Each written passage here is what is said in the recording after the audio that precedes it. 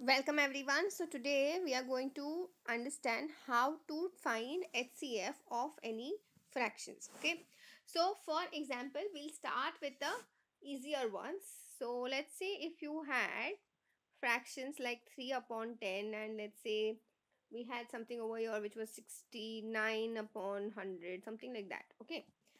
Now please understand, when it comes to HCF of fractions, many people make the mistake of finding the HCF of the numerator and the HCF of the denominator. That is not possible. So when you do that, that is absolutely wrong actually. So what you should do when you have to do HCF of fractions, here you will find the HCF of the numerator, and in the denominator you will find the LCM. Okay, this is very important for everyone to remember. Okay, so once you know this, it will become very easy. So now if you see, for this one we know that 3 and 69, now 3 divides 69 completely, so I can say the HCF between 3 and 69 is 69. And LCM, so please understand, when you're trying to find HCF of any number, you will start with the lowest number. Okay, and when you're trying to find the LCM, you will start with the highest number and check whether the highest number is completely divisible by the rest of the numbers. Similarly, lowest number, in case of lowest number, you can say that whether the lowest number is dividing the rest of the numbers. If that is the case, then the lowest number becomes your HCF. And similarly for LCM, if the highest number is divisible by the rest of the numbers, like in this case, then I can say the highest number is the LCM. So the answer for this one is 3 upon 100. Okay, this is very important. Now please understand, if you want to understand how to find HCF of any given set of numbers, then I have put up a link on top and in the description. Please go ahead and check it out. Similarly, if you want to find the LCM, again that link will be available for both. Okay, now let's say what happens when there are more than one fraction or more than two fractions. Okay, what will happen in that case? So let's say we had 2 upon 3, then we have 4 upon 6, then we have 10 upon 18. Okay, so if that is the case, then what you will do? So here, let's see, if you see over here 2, 4 and 10. So now we'll start with the lowest number, which is 2. So 2 is dividing 4 as well as it is dividing 10. So I can say my HCF of the numerator is 2. Similarly, for the LCM, we will start with the highest number, which is 18. And if you see, it is coming in 6 table as well as it is coming in 3 stable. So I can say my answer is 2 upon 18, which can get further simplified, and answer is 1 upon 9.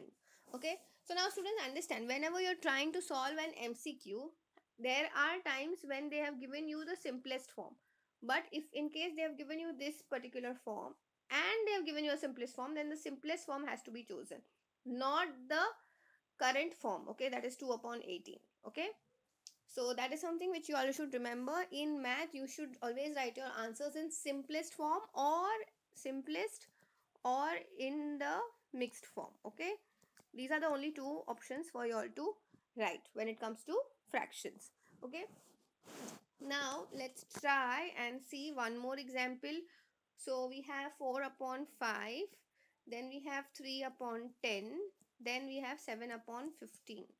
So now understand, since in my numerator all of them are prime numbers. Okay, so in that case I can say my HCF is just 1, because there is nothing common between two prime numbers or any set of prime numbers except for the number 1. Okay, now from here we have what, 5, 10 and 15. Okay, so here you can say that 15 is my prime, 15 is my LCM, because 15 is coming in 5 table as well as it is coming in 10 table. Okay, so now I'm done with the easier ones. Okay, so now let's start with a more set of difficult ones. So let's say we had 2 upon 3, then we had 22 upon 9, then we had 42 upon 12.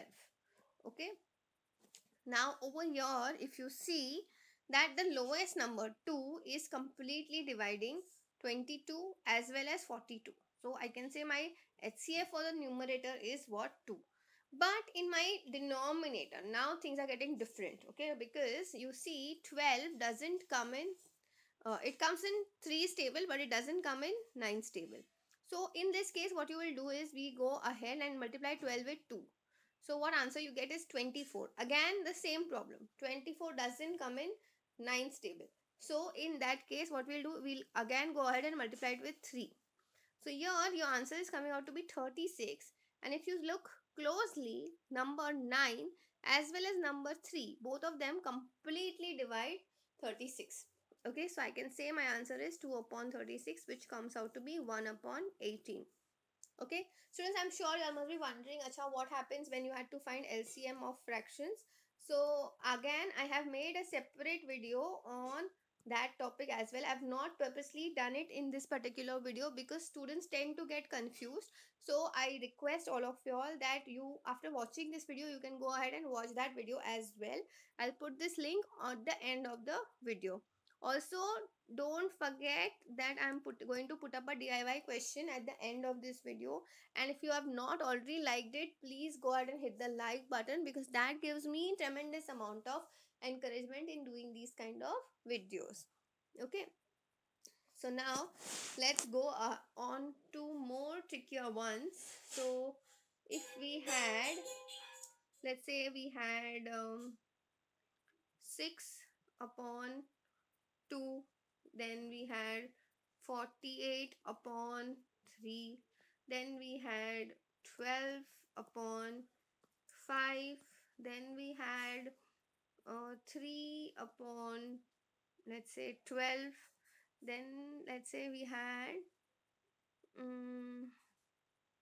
7 upon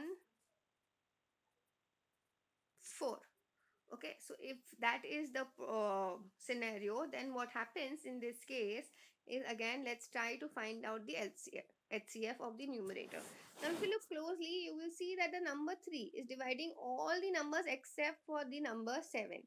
So when you have something like this, okay, and you know that the number 7 is obviously a prime number, okay, so in this case we can directly go ahead and say the HCF of the numerator or the given set of numbers is nothing but just number 1.